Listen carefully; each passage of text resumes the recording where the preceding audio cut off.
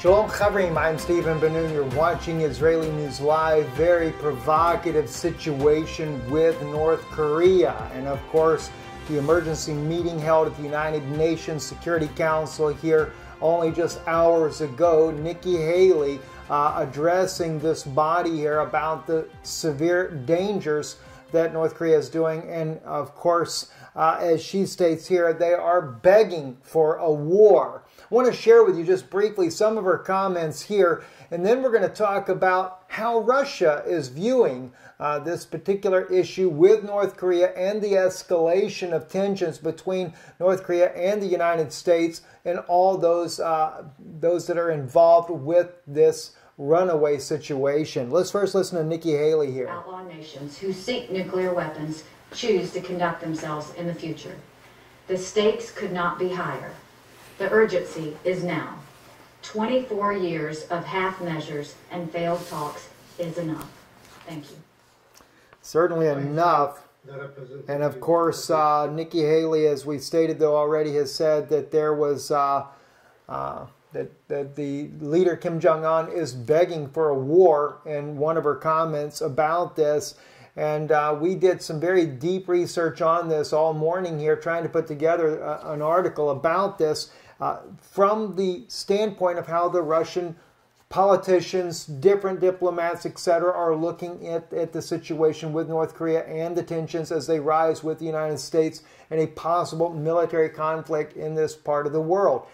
The only problem is, as we begin to put this together, a strange thing happened to our own computer that we use to run our news with here. We began to get no monitor feed whatsoever, trying to get it resolved, tried everything we could think of that would work, and then suddenly, wrong click, and we ended up with a totally black screen, could not get back to the information that we had to share with you. Luckily, though, after we had done some translation work there, we had printed out in English about this news that we were looking at. And of course, it's very difficult to find in the Russian language. We do not use Google when we're doing these searches here. But we do have the titles of the articles in English, one of those being from World News Russia, and the other one being from www.vz, letter V as in Victor, Z as in zebra.ru. Both these articles very enlightening about the way Russia perceives this threat in North Korea. Let's go to the first article here. Russia reacts to DPRK's test of the hydrogen bomb. And as we already know, this hydrogen bomb caused 2 earthquakes on Sunday. One, I think, was about a 5.7. The other one, I think, a 6.2. But it says here in the article, North Korea is actively provoked by U.S. and South Korea by its saber rattling. The Russian politician believes, that's the Russian politician that was speaking in this article here. They were quoting, says, Moscow believes that despite Pyongyang's tests, it is impossible to resolve the North Korean crisis by force. This was stated by the head of the State Duma Committee Foreign Relations, Leonid Slutsky. RIA Novosti had reported this. I want to stress once again that North Korea's problem has no force solution. It's an axiom in this case. The world community should not allow a military scenario, he goes on to state, in the region in any case, and all of which can lead to irreparable and most sad consequences for the entire planet. I mean, that's obvious that Russia realized this could turn into a global conflict. Well, let's look what else they say. According to him, North Korea was pushed by the actions of the United States and South Korea to test nuclear weapons. North Korea, having tested the hydrogen bomb, rudely violated all recent resolutions in the UN Security Council and once again sent an unambiguous message to the West. However, we cannot but admit that Pyongyang is actively provoked by such a line by the U.S. and South Korea with its saber rattling and unceasing threats of military intervention and preventive strikes. Slutsky expressed his opinion. Now, I will say one thing. North Korea probably would not have this technology if it wasn't for the kindness of President Bill Clinton and, of course, later his wife Hillary Clinton when she was Secretary of State under President Obama, and, of course, even going back to the Bush administration. Also, in the article here, As we go on, I want to go into the next article here from www.vz.ru. North Korea has become a real threat not only for the West, but also for Russia. Imagine that kind of statement. Now Russia's saying that North Korea poses a threat for them? Well, you know, like yourself, just from the title of it, it seems like they might be a bit worried about North Korea lobbing nuclear bombs towards Russia. Yes and no. Watch what is about to be said here. The DPRK declared a successful hydrogen bomb test. According to experts, it outnumbered the one that was dropped by the Americans on Hiroshima, a number of observers showing gloating, but to rejoice that the Koreans have wiped the nose of the U.S. and Western Europe is premature. Among the victims of the consequences of this actions will be Russia, they noted. The chiefs of staffs of the United States and South Korea have already agreed to prepare and implement military response measures against the DPRK. All right. Indeed, on Sunday night in the DPRK, that magnitude that was first was 5.6, followed by a 6.4 magnitude earthquake there. Also in the article, he goes on to say here, according to the preliminary estimates, it was a 70 kiloton bomb. This is 3 times more than the power of the atomic bomb dropped in 1945 on Hiroshima. So this is one reason why Nikki Haley is saying that he's begging for a war. But you know, when you're sitting there and you're taunting your adversary constantly, it's pretty much, he's just trying to show that he's the man on the block. But as I've stated many times before, North Korea no doubt continues to provoke that. Not even in the slightest trying to resolve the issue with dialogue as far as what we can see ourselves here. Goes on in the article here, says President of the United States Donald Trump reacted to the news not too quickly, but when he wrote in Twitter that the DPRK actions are very hostile and dangerous for the United States, and North Korea is an outcast country that has become a big threat to China, which is trying to help, but with little success. South Korea already understands that the negotiations with North Korea will not help Pyongyang, and Pyongyang understands only one thing. Well, the president doesn't actually say what that is, and I don't quite think that Twitter is really the place to express ahead of a state in what he thinks it should be done. Can't say that it's not a bad idea to say it on the news there, but at least maybe do it in more of an appropriate forum there. Going on, though, it says strict statements followed from Russia. That was after several other heads of state responded. Angela Merkel and French president calling on more sanctions in the region.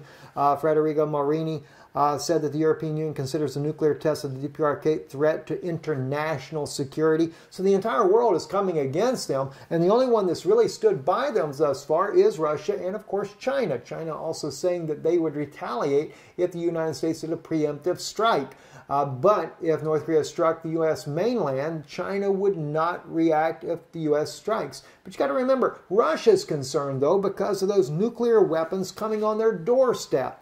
Article goes on to say strict statements followed from Russia. Pyongyang crossed the line, saying Deputy Head of the Federation Committee on Security and Defense, Frank Glintsbeck, if earlier it was a pick which could hardly lead to any serious conflicts, the tests that have passed today are a provocation on the part of North Korea. This is already really serious, said the senator, who is quoted by RT. A number of Western media do not rule out that Pyongyang is once again bluffing, but experts do not share the optimism. Not at this point anyway. The statement of the DPRK on the successful testing of the hydrogen bomb is very believable. Professor Andrei Lankov, a professor at the University of Kunming, Seoul, told a newspaper in a look, the Koreans stubbornly worked to create a thermonuclear weapon. He recalled they have a need, politically and military, as well as technically, capabilities, equipment, specialists, and money. At the same time, the possibilities of a military response announced by Washington and Seoul are very limited, stressed Lankov. This is not Syria, where you can send a punitive operation and bomb someone, he notes. Any military option against the DPRK is guaranteed to cause a powerful blow to Seoul. Doesn't seem like America's much worried about the loss of life in Seoul, but yes, definitely on the mainland U.S. They go on to write in here, in conditions of such a serious war, there will be great sacrifices, including among Americans. And given the presence of the DPRK, any nuclear weapons, any means of delivery, it cannot be ruled out that the DPRK will use these weapons, including against American targets, which would be catastrophic even for Americans, whether it be our military soldiers in Guam, Japan, or any of the other close locations, of course, Seoul, South Korea as well. In Washington warning, the speech is most likely about increasing military readiness and U.S. military presence in the region, as well as a return of American tactical nuclear weapons to the Korean Peninsula. It was exported, of course, in the early 90s. And that's where Russia is getting a bit concerned, is those nuclear weapons returning to the island there. And this is one reason why we wanted to see how Russia is thinking when it comes to North Korea and the U.S.'s involvement and the U.S.'s possibility of taking out this tiny nation. Watch what they say here. The most serious blow in the history of nuclear non-proliferation regime has been inflicted, and Russia, being a nuclear power, gets huge privileges because of the existence of this regime. Today is North Korea, and who is it tomorrow? Who is the day after tomorrow? Or sooner or later, nuclear countries will acquire countries whose relations with Russia will be the same as with current Georgia or Ukraine. He did not rule out, in addition, the more nuclear weapons on the planet, the more likely the technology will fall into the hands of the terrorists and, of course, other outsiders, the greater the likelihood of accidental unauthorized launch. But the main thing is that after that, it will be utterly useless to seek a reduction of the American presence in the Far East. The expert warned for him now will act as the most determined manner, not only Washington, but also South Koreans. The deployment of large number of U.S. air defense systems, which are still aimed against North Korea, but in the future can be used to neutralize Russia's nuclear potential, is a matter of time, he concluded. Now, this is one reason why Russia considers North Korea more of a threat. But it's not just the fact that America is moving their own military prowess in the region there and the power that they have to inflict and to take out Russia's nuclear capability in the future on the East Coast there, but it's also another interesting possibility. Another article here called Russia Should Not Be Drawn into Persecution of North Korea. This was done here today on the 4th of September 2017. Says the DPRK declared successful testing of the hydrogen bomb, which is fully confirmed by Russian foreign experts. North Korean scientists have successfully tested a hydrogen warhead intended for equipping intercontinental ballistic missiles. A leading North Korean state television said in a lively and cheerful voice. By the way, behind her, and I want to share with you the very picture he's talking about here. Behind her, the background on which she stands, pictures, is very similar to the contours of Yellowstone. What is it for? A hint? Or just coincidence? This is what Russia noticed here, and let me kind of blow this up for you guys so you can see this better on your screen as well there. But they're right about this. It does look a little bit eerily similar to that of Yellowstone National Park and some of the regions there. So why is it that they chose this background? Well, the Russians actually noticed that themselves, and they were commenting on that as well. Now, here's what gets interesting, though. Sergei Lavrov, well, before I get into this other issue here, Sergei Lavrov also issued a statement about it. It says the first step is to make someone who is smarter and stronger, and there can be no doubt who in this pair it is, whether it be the United States or North Korea, has such qualities. Washington, regardless of who is at the helm, Obama or Trump, demonstrates the qualities for removed from the mind the main threat of the unleashing war expressed by the reluctance to negotiate with Pyongyang and threats against it comes from the United States. This is indisputable fact. To this, the features of Trump's personality, whose actions, as they state here, are unpredictable, are not always based on logic and common sense. However, it is tempting for him the scenario of increasing his low rating in the U.S. by another victorious Pentagon war. Kind of like Bush did back when he was president. He certainly soared his ratings when he went to war with Iraq. A war that was certainly unjustifiable. At least we never had the facts proven to us as they claim to be. But here comes the other issue that Russia considers the threat. This is what got my attention here. So the deputy head of the Federation Council's Committee on Secretary of Defense, Frank Klinstoff, made the following statement: Pyongyang who announced a successful hydrogen bomb test crossed the line. And he kind of joins in with the U.S. when it comes to that. But then we go down. There are known prophecies. This is a news channel. I can't say it's just like mine because it's a regular news station that put this out, but says there are known prophecies about yellow danger. For Russia comes from the east, a great nuclear war. Prophecies as known are that and prophecies that can come true but can and not. Prophecies are given for edification, for warning, and for comprehension, for understanding and action.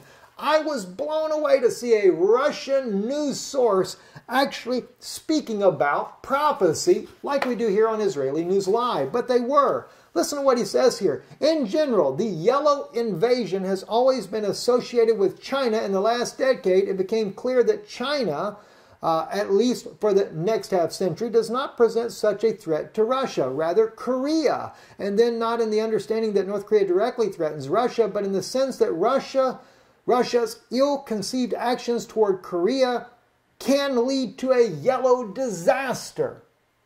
And this is why Russia has sided so much with China in the issue when it comes to North Korea and not helping out Trump in this particular situation. They go on to actually speak about that Russia has intentionally stayed out of this because of prophecy that they have gotten from many of their Russian Orthodox leaders. I'm going to just share a couple of them with you. I thought they were kind of interesting. There's many of them out there as I looked them up. Japan and America will go underwater together. Now, think about that one. That's one of their prophecies. Japan and America will go underwater together. There will be a war in Russia from the west, the Germans, and from the east, the Chinese. This is why they're a bit skeptical of going against China right now. They don't want a war with China. Another one, the war between Russia and Germany will begin through Serbia. It's a possibility that could be so, as the way we see things lining up over in Europe right now. Everything will be on fire. Great sorrow is coming, but Russia will not perish in the fire. Some of the prophecies show that Russia, though, takes a severe beating in the next world war. It says also Belarus will suffer greatly. Only the Belarus will unite with Russia, but Ukraine at the same time will not unite with us. And then a lot more, it's actually a Russian word I don't quite understand, so I'll have to drop that right there. But that's kind of interesting as well, because Belarus has united with Russia and Ukraine did not. Now this prophecy I think was given back in the 90s on that particular prophecy there. And that has come to fruition in back a few years back. The Turks will again fight the Greeks. Russia will help the Greeks. And another one here says, now, no, there will be a war. There will be war here and here, war and there, war. And then the warring countries decide to choose one common ruler. This cannot be participated. After all, this one ruler is the Antichrist. Can you imagine a Russian news station? They're doing the same thing we do, looking at prophetic things. Of course, now we look at the biblical prophets, not so much modern-day prophets. It is necessary to ensure such a state of affairs when even the darkest dreams of the Koreans will not be tempted to send their warheads towards Russia or carry out other hostile actions against it. It is necessary to distance ourselves from the U.S. and the rest of the civilized world from their statements about North Korea. To Russia should not be drawn into the persecution of North Korea. This is what they're stating right there. Also goes on to state one last thing here on this article. North Korean scientists have... Oh, I've already talked about that. Sorry about that. So we've already gone there. One last thing I want to share with you before we end our broadcast here today. This particular article right here on this particular newscast. Very, very alarming here that this comes out from Russian television. This is on tv1.ru. That there, I'll kind of play a little bit this so you can hear this in the background. Well, I don't know if I have the volume on this for you guys, but for those of you that can actually speak Russian, so you can hear this as well. It is a troubling situation. Now, we had shared with you how that there was one article that had came out suggesting that Ukrainians had given the rockets used for the ballistic missiles to North Korea. Now we're finding out Russian television is now saying that North Korea is selling technology to Ukraine. So there's definitely a cooperation between the two nations from what we can see right here. And this is exactly what Russia is fearing, is that what North Korea is doing, this is only going to go from one state to the next. They also mentioned Ukraine in the article. I don't know if they had any idea that this was coming out here, but they brought out what's going on there. We see what else is coming out. They're expecting the Middle East, other rogue nations, ISIS perhaps could get a hold of another nuclear weapon, and this could be disastrous consequences, no doubt. I'm Stephen Ben-Nun. You're watching Israeli News Live. Certainly, Daniel's prophecy, chapter 11, verse 44, tidings out of the east, now the north, will trouble him. I'm going to talk to you later today, though, about the prophecy just above that in Daniel, where he has power over the treasures of gold and silver and all the precious things of Egypt. You're going to be amazed to find out prophetically exactly what the West is doing. And maybe not just the West, they're all capitalizing on the technology of the ancient Egyptians and their priests and trying to use this to see what's going to happen in the future. I'm Stephen Ben-Nun. You're watching Israeli News Live. Shalom.